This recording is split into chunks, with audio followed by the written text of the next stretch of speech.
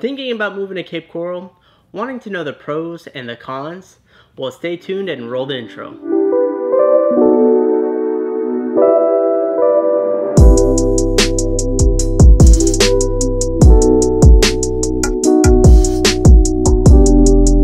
Welcome back, everybody. Thank you for joining in. My name is Victor Persaud. I'm a real estate broker here in Southwest Florida, servicing Cape Coral, Fort Myers, Bonita Springs, and Estero. I create content showcasing Southwest Florida through video and some of the most frequently asked questions through the internet. So if you have a suggestion, drop it in the comment section below. So to stay up to date with our local area, be sure to smash that subscribe button and click that bell notification. I'll wait. Thank you. I get calls, emails, and texts from people who are looking to relocate or sell their property here in Southwest Florida from everywhere around the world. I love making these connections and helping you with your real estate goals. So in today's video, we're talking about the pros and the cons about living here in Cape Coral. First up, we have the pros. So pro number one, the city of Cape Coral is clean and well maintained overall. There is little to no litter in the roadways at all or in the drainage ditches. Pro number two, if healthcare is a concern for you, Cape Coral has many specialties and subspecialties, especially for our seniors. More importantly, if you have Medicare, there are many healthcare options for you. Pro number three, the Cape Coral Police Department are visible and quick to respond to all emergencies, as well as the fire department. Pro number four, the look of the city. You will notice that most of the properties here in Cape Coral are well maintained and taken care of. The city has tight regulations. For example, you can't have trailers parked in front of your driveway for an extended period of time.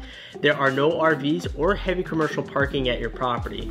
If so, you will get a citation. Pro number five, if you're looking for a city that's well maintained and not in a gated community, then Cape Coral is one of the best options, hands down. Do we have HOAs? Yes we do. Are there a lot of them? No, they're not, but they do exist.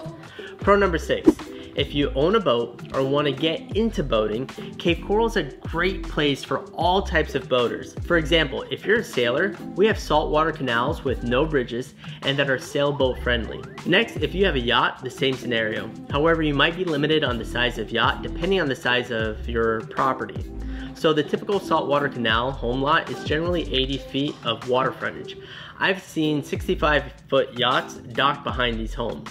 Finally, power boats. Generally, any saltwater lot would work. However, depending on the size of the tower that you have on your boat, you'd have to check certain bridge clearances. So let's say you don't care to be on the waterfront because you want to be able to drop your boat in anywhere, right? There is an option for you. Cape Coral has plenty of well-maintained boat ramps located throughout the whole city. I've made a video about boat ramps here in Cape Coral. You could click the pop-up info card here to see that video. Pro number seven, we have very little to no flooding.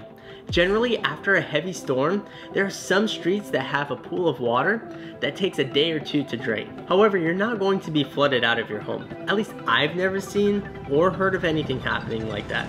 Now for the cons. Con number one, we do have hurricanes. It's a part of being Floridian. So if you're scared of rain, wind, thunder, then I recommend you watching my hurricane preparation video up here, especially if you're looking to become a full-time resident of Southwest Florida. Con number two, it's hot down here.